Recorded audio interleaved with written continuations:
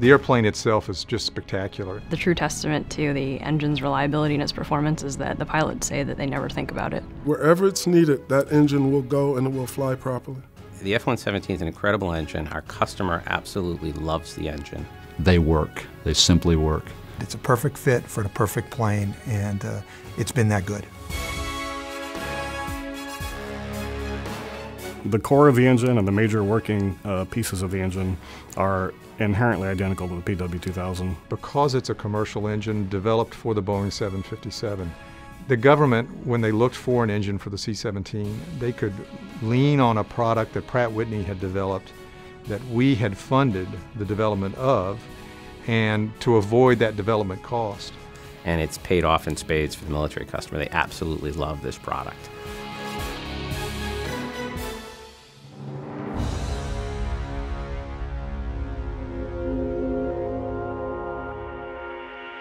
The F-117 engine is the revolutionary part of a C-17. It had the ability to go into desert locations. It had the opportunity to airdrop at very low altitudes in very austere locations with horrible weather conditions, because the performance of the engine allowed them to get into those places. Its primary mission, of course, is to support our troops.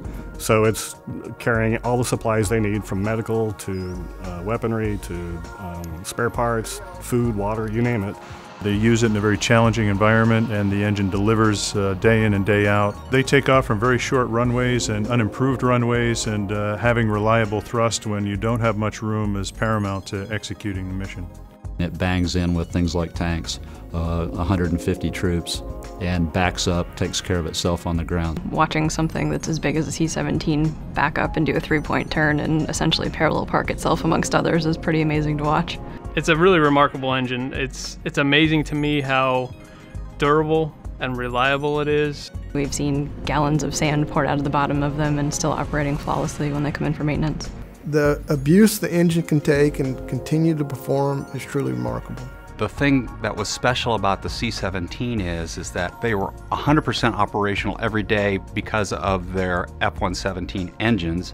And when the air commander required a C-17 to conduct a mission on short notice, it was always there. We talk about, powering freedom, and you look at it and say, that's it right there. Often during times of hurricanes or tsunamis or earthquakes, the reporter's on the ground and all you see is rubble, throughout the area, but there's a C-17 parked in the background that brought supplies to the refugees or the victims of this natural disaster. I'm very proud of the humanitarian accomplishments the C-17's been able to deliver.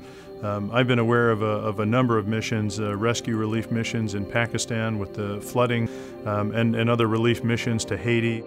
We had a picture of the C-17 in our local newspaper, and I just remember I just had this chill down my spine when I saw the picture, because it was like, wow, that is my program. You read about some medical evacs out of Antarctica, and there's only probably one or two aircraft, and this being the primary one that does that mission. You see that airplane coming, and you know what's coming is aid. Knowing what they're doing, it makes me feel very proud, and I take a lot of pride in all the engines that I work on.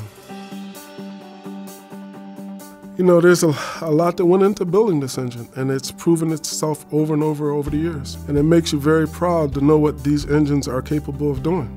The people who worked on this program, a lot of pride, a lot of enthusiasm, a lot of support for a really good program. The production team in Middletown is outstanding. They have a lot of passion and pride for the product as well. You can definitely see it when you visit the line in Middletown. It's a very dependable engine, a very reliable engine, and no matter what circumstance it's being used at, it's going to function properly. You see this behemoth of an aircraft up there, and you go, wow, just imagine the enormity and the weight that thing can hold, and you're like, we make the power plants that drive that thing. It's really awe-inspiring when you think about it. I think the legacy up to now is the conflicts in Iraq and Afghanistan. And I think the humanitarian missions that are so important. The mission, the metrics, and the reliability of this engine are absolutely world-class. They just look right hanging from the wing. I mean, the four engines, it's a beautiful, beautiful aircraft. It's just been a great engine, a great product on a great plane. There's two emotions. One, proud of what we've been able to achieve as a company with this program. And two, sad. To see the actual engine not being produced anymore, it's like the end of an era. This has been a part of my life, and yes, it is part of my life that's going away. And I'm definitely going to miss this engine. It's been a great run. It's been a great run.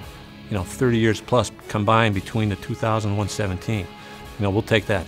We'll take that any day.